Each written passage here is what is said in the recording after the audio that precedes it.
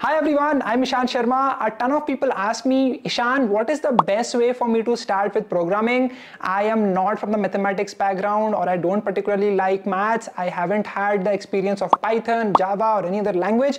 How can I get started? Well, I redirect them to CS50. This is Harvard's online free course for computer science beginners. It is one of the best programming courses that you can take online, taught by this professor called as J Malan. He is one of the most enthusiastic professors that you will ever find. And in this course, you will basically learn from the basics of what is programming, what exactly is a conditional, a loop, how can you create a function of yourself, how can you build a class and an object, how can you use all of these things to build projects at the very end.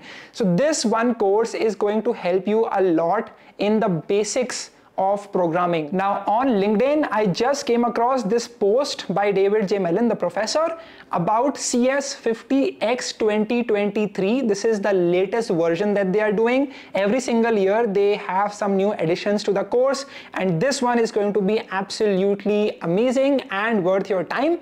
So as you can see on your screen, this is on edX. You can register it for completely free using this link right here. I'll put that in the description for you to sign up for CS50 X 2023. And as you can see, what will you learn? You learn the basic concepts like abstraction, algorithms, data structures, encapsulation, resource management, security, software engineering, web development, and much more. Now this course is also available on YouTube, so we can go and have a look at that as well. But I think the best part about this course is that how simple it is made for beginners, right? I love the simplicity of this course, and I love how easy it is for you to understand any concept with the help of the applied learning from the professor. Like, you will never feel bored. I have watched 2-hour lectures of this complete course. There are, I think, 13 to 14 of these lectures, and I never feel like I need to sleep or I need to do something else. I just love watching every single lecture, which I cannot say about a ton of the classes that I used to take at my particular college. So that is the course. You can register for it right now itself. 43,000 people, 43 lakh people have already enrolled for this particular course. I'll just show you what you can really get from it. So this right here is CS50 Introduction to Programming with Python. This is called as CS50P. This is a new playlist that they've recently launched, in which they teach you the very basics of programming fundamentals using Python as the language. This is very much easy for anyone to understand. So it starts with the very basics. What is a function? What are variables? It teaches you how can you use Visual Studio Code. It also talks about conditionals, loops, exceptions, debugging, libraries, style, unit tests, and so on and so forth, file IO, regular expressions, and object-oriented programming, and other things as well. So this is a great playlist for you to get started with programming. If you are interested, you can again see the link in the description to get started with this particular thing. They also have a playlist for people interested in artificial intelligence. So the way this works is that if you go down over here, CS50 Introduction to Programming with Python, then we go down, we can also see CS50 lectures for 2020. Basically, they have new lectures every single year of CS50, and they're available to all of you on the CS50 YouTube channel for completely free.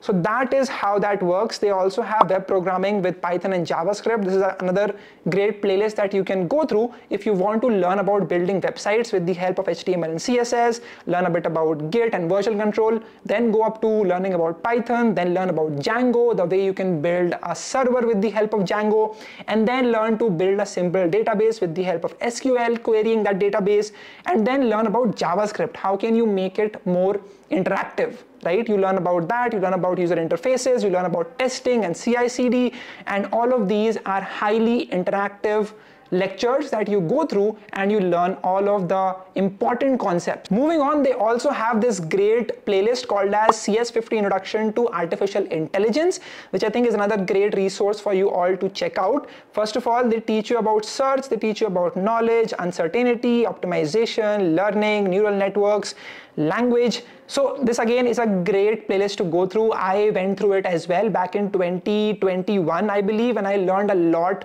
about AI in a very simple manner. Now they also have one more playlist called as the games track. Right now, in this case, they will teach you how to build proper games with the help of CS50. So in this case, they'll teach you how to make a simple Pong game. You'll also learn about, that is pretty much it. Oh, you'll also learn to build Mario with the help of this playlist, as you can see right here. So again, very much interesting stuff. If you can build a simple Mario game, then nothing like it. You can also learn about Android development with the help of CS50 itself. So this right here is the track for it. They teach you the basics of how can you make a very simple Android application, how can you interact with Android Studio, and so on and so forth. So really interesting stuff that they have over here. You can also learn about iOS development, as you can see right here.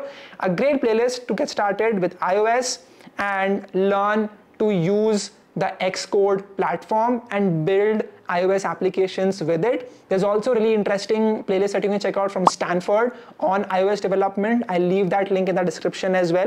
I think it's called iOS Development Stanford. If you just search for that, you should be able to get this playlist right here.